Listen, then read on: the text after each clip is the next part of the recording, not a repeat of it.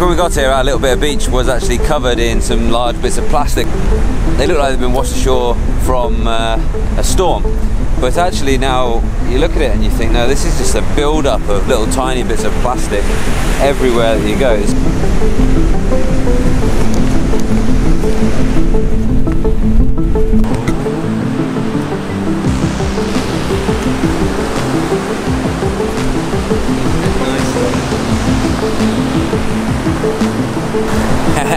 Look, Florence.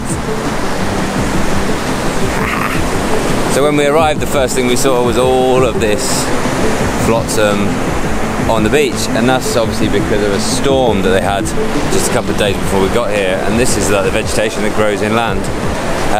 So I thought, well, I'd like my daughter to play on the beach, so I spent a bit of time clearing it up.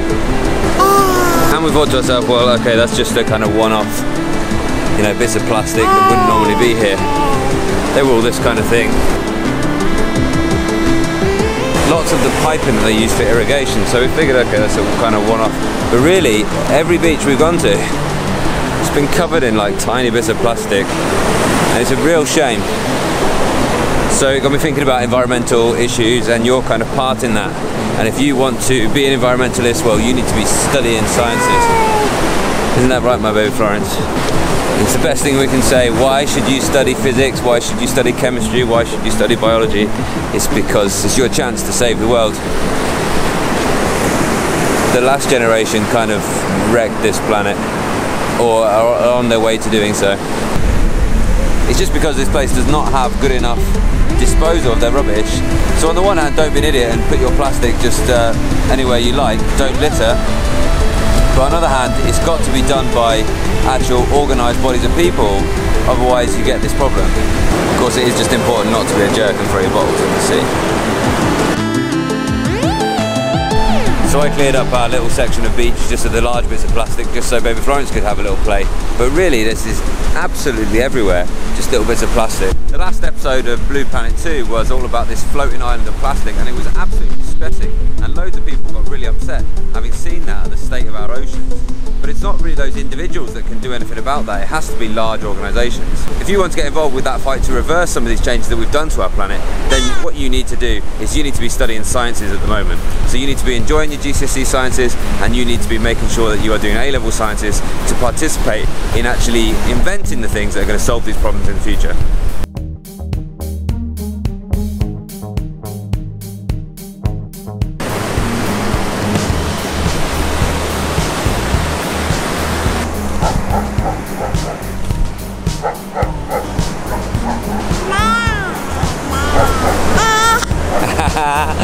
It's not even single-use plastics really that are the real enemy. It's everything being a single-use plastic. Plastics are really, really convenient ways to package things, but it's just they're not the solution to package everything. That's the way we have been behaving in the last few decades since plastics were invented. We've been using plastic for everything because it seems so convenient. But really, we need to limit that now, and we need to be saying, well, what are the necessary plastics? Okay, nobody's arguing that a single-use syringe in a hospital is not a good use of plastic, but having a single banana wrapped in plastic is not really acceptable, is it? It's not really necessary to use plastics in that situation. That's why I'm saying it's more than just you. It's more than just an individual change. It's more than just one nation. It's a group of nations. All nations need to be coming together, limiting the use of plastics, and also making a concerted effort to clean up the oceans and the plastics that are already out there. Just littering, it's where it's going to end up, isn't it, matters.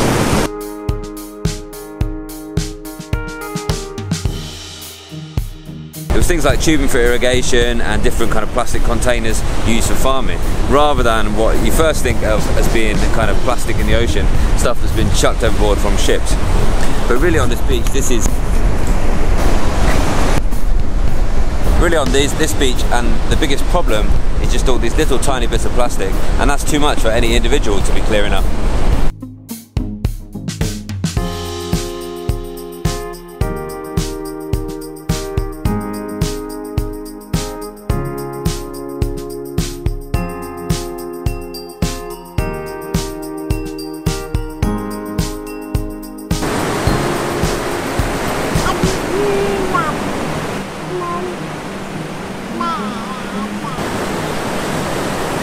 Cliche, but maybe it's hair well now. but maybe I think it's a bit more important now that I've got this one in my life.